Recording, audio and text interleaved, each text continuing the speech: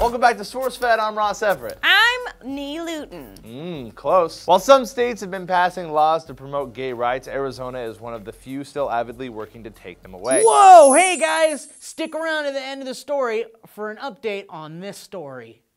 But marriage isn't the biggest gay right on their chopping block. No, Arizona is working hard to keep those gay dollars far and away from the religiously pure businesses. What? Yeah, Lee, haven't you heard? Apparently accepting money that's been passed through the hands of homosexuals is inherently bad for the moral standing of your business. If a company were to take too much of it, they risk losing the grace of God, or worse yet, experiencing a profit. The measure passed through the State House last Thursday and currently sits on the desk of Arizona Governor Jan Brewer, who is being urged to veto the bill, not just by Arizona's U.S. Senator John McCain and Jeff Flake, but also by 3 state senators who voted for the bill in the first place. Which I like to think went a lot like this. What have we done? No shirts, no straight, no service, Lee. It's written plain and simple right there in my interpretation of the Bible's loosely worded phrases. And the opposition doesn't stop with the politicians, as companies based out of Arizona have started to raise their concerns that the new discrimination laws would be bad for business. So a few people won't shop at these stores. That's the point. Upstanding religious business owners don't want the likes of those people as customers anyway. Now, Apple is throwing their voice into the discussion, urging Jan Brewer to veto the bill, and they might have a little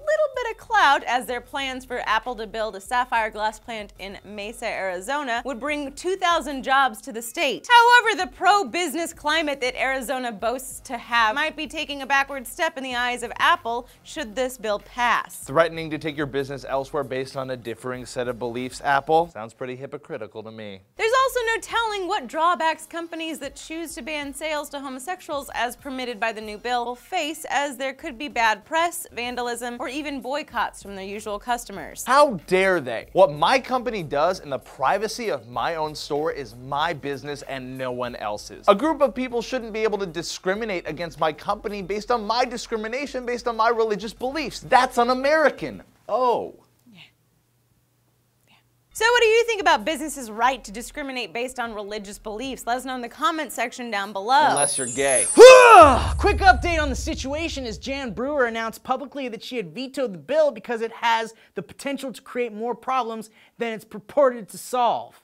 So that's no longer a thing to worry about. Seeing as how this had nothing to do with religious freedom in the first place, it would appear that our system, while still very, very broken, still kinda almost works sometimes.